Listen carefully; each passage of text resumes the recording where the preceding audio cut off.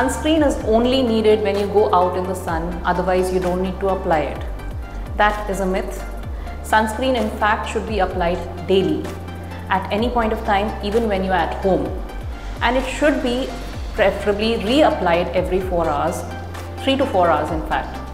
So what does sunscreen do? Sunscreen helps prevent the signs of photoaging, and it helps to tackle the signs of photoaging caused due to UVA, UVB, visible light as well. So when should you apply sunscreen? You should apply sunscreen on a daily basis. Why? Because you are exposed to UV rays not through the natural sources alone like the sunlight, but also through artificial sources such as tube light. Other than this, there is blue light exposure in the form of mobile usage or laptop screen usage.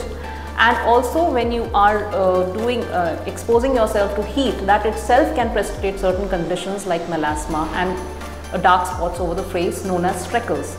So sunscreen should be applied ideally on a daily basis, and it should be something that you should carry around with you so that you can reapply sunscreen every few hours.